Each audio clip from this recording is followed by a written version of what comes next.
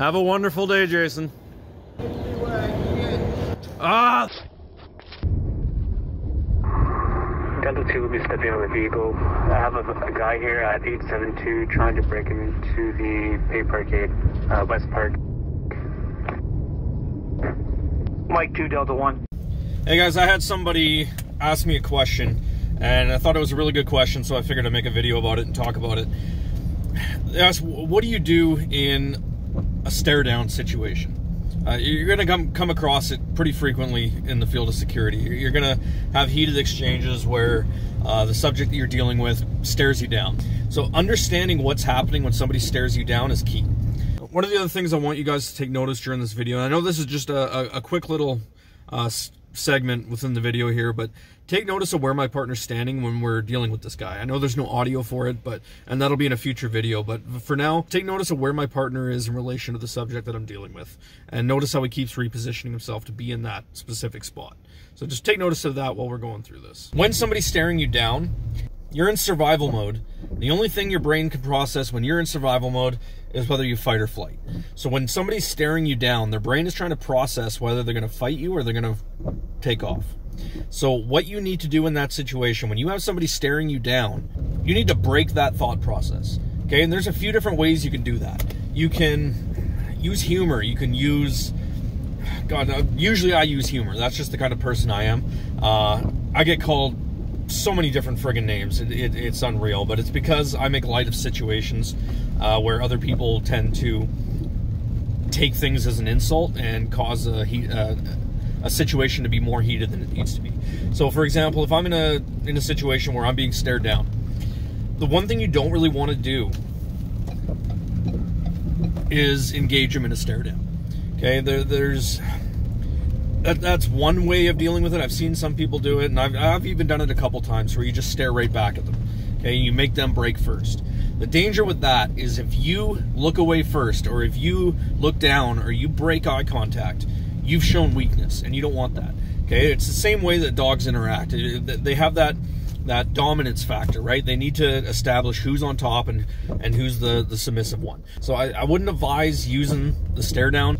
It's right on the lowest part of the totem pole for me for tactics that I would use in that situation.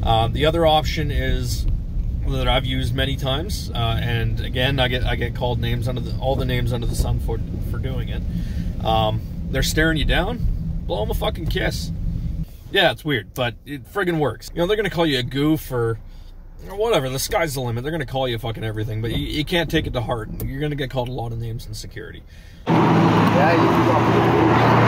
So blow them a kiss. You know, break that thought process doing that. The best tactic to use, or the best line to use when you're in a stare down situation, you know, you're in the middle of that stare down, whether you're, you know, male, female, doesn't matter who you are.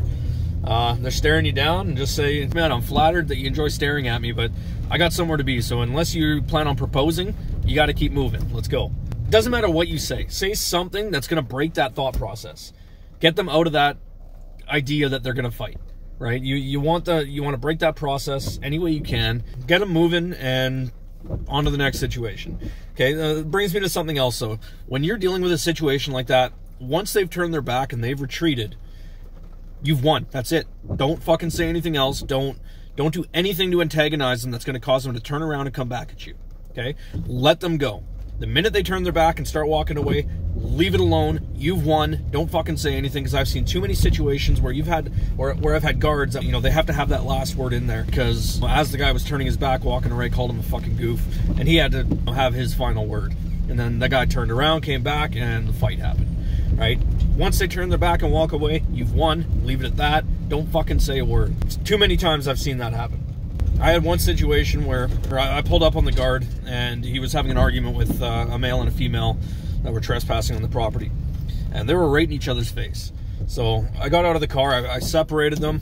You know, I told him to calm down, told the guy to calm down. You know, I kind of heard both sides of the story, and I basically, you know, the security guard was in the wrong. The way that he was engaging with them, he came out with his, you know, chest puffed out and being a dick, and they got in his face, and, you know, shit got out of hand.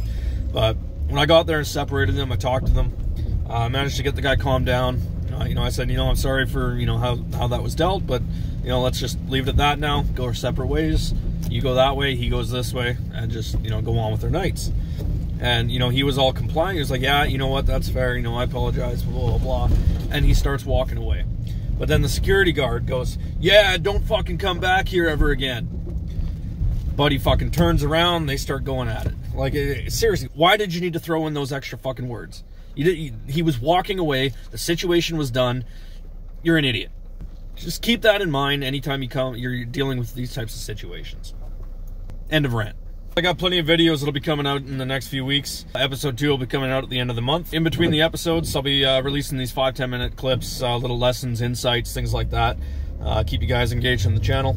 Don't forget to hit that like and subscribe button. Hit that bell notification so you can be notified of any videos I post up in the future. And don't forget to stay safe and don't be a dick. And down the